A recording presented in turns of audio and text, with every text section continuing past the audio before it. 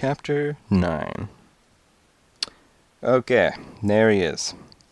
Buster pointed his paw at a human-sized bundle that lay in the snow. We were crossing an alley that butted the alley that bounded the fire escape wall of the Pearl, like the bend of an elbow. I found him just now. When it started to snow, I got scared for the kitten and thought I'd go looking. And? Not a trace. The guy isn't dead, by the way. He's asleep. We got to the body, a sleeping giant in one of those windbreakers padded with down. At his side was a carrier, open and yawning and partly toppled and buried in the snow. I circled the body and looked at his hands. One wore a mitten. The other was bare. "I see why you called me," I whispered.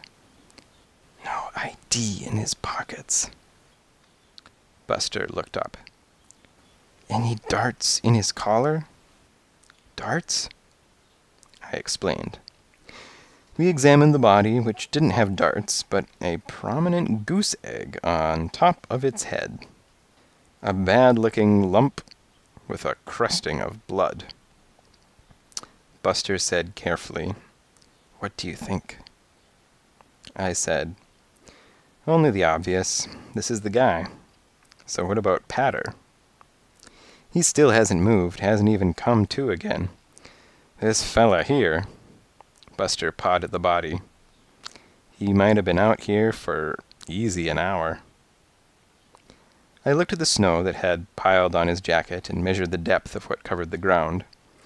It was several inches. Or possibly more. "So where does that leave us?" I said, "Up the creek."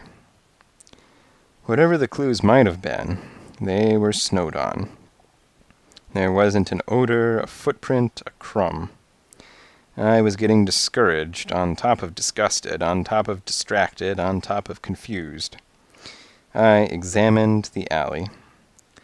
The side on the left was an empty building, a 3-story house that was under construction, or reconstruction.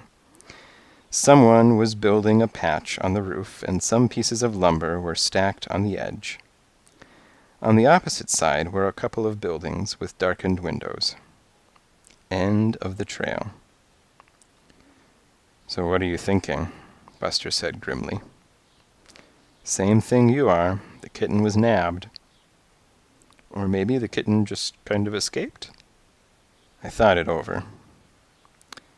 Possibly yes, but considering everything, probably no. But anything's possible. Anything is.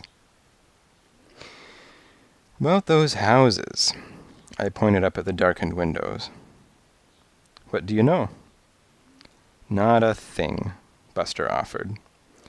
The windows were dark when I got to the alley. I nodded. "Okay." I looked down at the man again. Reddish hair and the build of a linebacker. Nothing in that.